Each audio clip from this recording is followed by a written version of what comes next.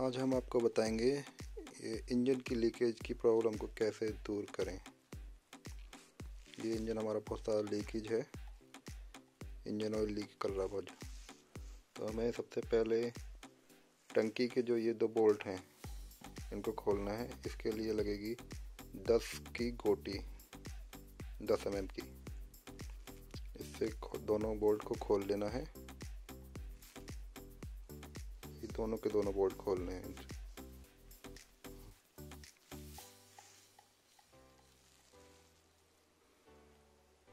ये दोनों बोल्ट खुल चुके हैं यहाँ पे।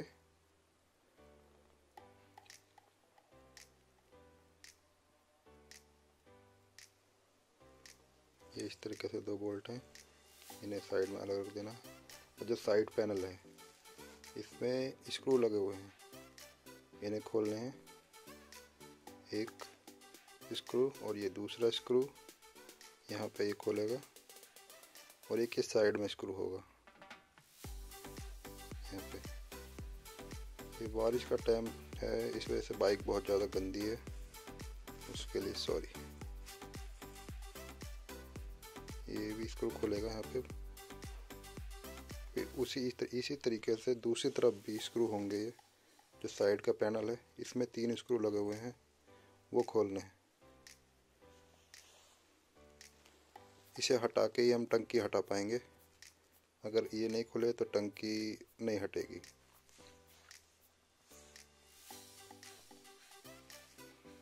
अब ये हम दोनों पैनल हटा लेंगे। और ये पहला पैनल हटाया, इस तरफ बैटरी है, एक पैनल ये होगा और ये दूसरी तरफ का पैनल। थोड़ा जोर लगाना पड़ेगा इसे निकालने के लिए, क्योंकि यहाँ पे रबड़ है जो ये थोड़ी दिक्कत करती है निकलने में। अब हमें जो पेट्रोल का पाइप है, जो टंकी में से पेट्रोल जाता है, उसके पाइप को हटाना है। ये थोड़ा जाम हो सकता है, आपका निकालने में थोड़ी दिक्कत हो सकती है। थोड़ा जोर लगाना पड़ सकता है इसमें निकालने के लिए। मुझे भी काफ़ी टाइम लगा इसमें निकालने के लिए। या तो हो सके तो इसे थोड़ा गर्म कर सकते हैं तो निकल जाएगा। और आपका ये आगे रीडिंग वायर, इससे आपका रीडिंग पेट्रोल का वो दिखती है, कितना पेट्रोल आपकी बाइक में है। मीटर में शो करता है आपका ये वायर। और ये आपकी टंकी हटेगी यहाँ से ये उठानी है टंकी ठीक से। दरअसल मेरा एक हाथ में कैमरा है, उसे दिक्कत हो रही थी, तो मैंने कैमरा साइड में रख के फिर हटा लिया था। ये आपका इंजन आ गया सामने, वो टंकी हमने साइड में रख दी निकाल के। अब देखिए आप कि कितना ज़्यादा ऑयल लीकेज कर रहा है मेरी बाइक। ये टीवीएस अपाचे 164 भी है, इससे पावर ड्रॉप भी होती है। गाड़ी को चलने में प्रॉब्लम हो सकती है इससे। अब इसे खोलने के लिए 4 स्क्रू हैं, वो खोलने हैं हमें इंजन के हेड के। उसमें लगेगी 8 mm की टी। ये है 8 mm की टी, इस तरीके की टी होगी 8 mm की। ये टी टाइप का एक पाना आएगा 8 mm का, उससे खुलेगी।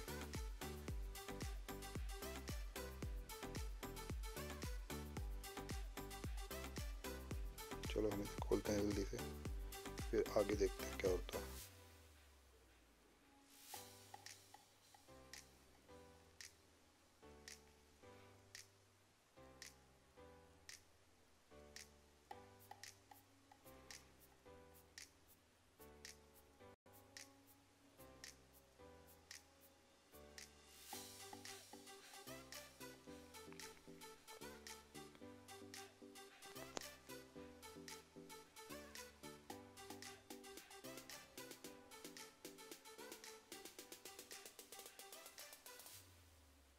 ये चारों स्क्रू खोलने के बाद में आपका ये जो हेड का जो पैनल है रेड कलर का, ये बाहर आ जाएगा।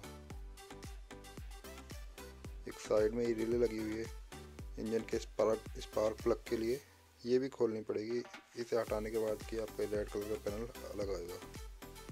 और ये आपके इंजन आ गया है, वो ऊपर का पैनल हटाने के बाद इस तरीके से आएगा। ये टाइमिंग चेन है आपके साथ लगी हुई, ये यहीं पे से लीकेज कर रहा है इंजन।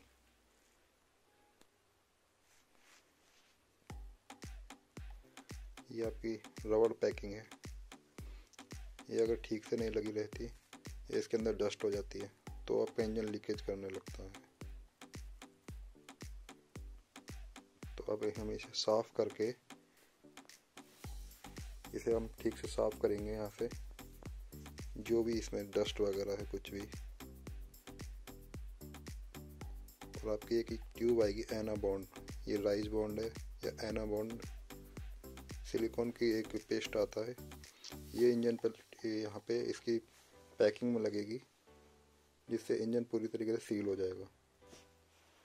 फिर आपकी ये लीकेज की प्रॉब्लम सारी दूर हो जाएगी। अब इस पे हम अप्लाई करेंगे, इस पे चारों तरफ को पैकिंग पे। ये हमने अप्लाई कर दिया ठीक से। अब ये फिनिशिंग के लिए उंगली से थोड़ा साफ कर सकते हैं इसे, उंगली से बराबर कर दीजिए इसे, वो एकदम ठीक हो जाएगा। जो आपको बाहर निकलता हुआ दिख रहा है, ये पूरे अच्छी तरीके से अप्लाई करना है इस पे पैकिंग के अंदर। और ये लगाने के बाद हेड को टाइट कर देना है।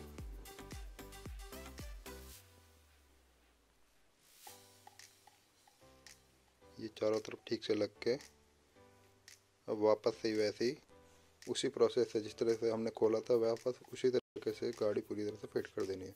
चारों स्क्रू अच्छे से टाइट कर देने हैं, ये बाकी टंकी वगैरह फिट कर देनी है।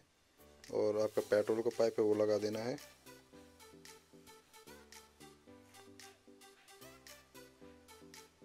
और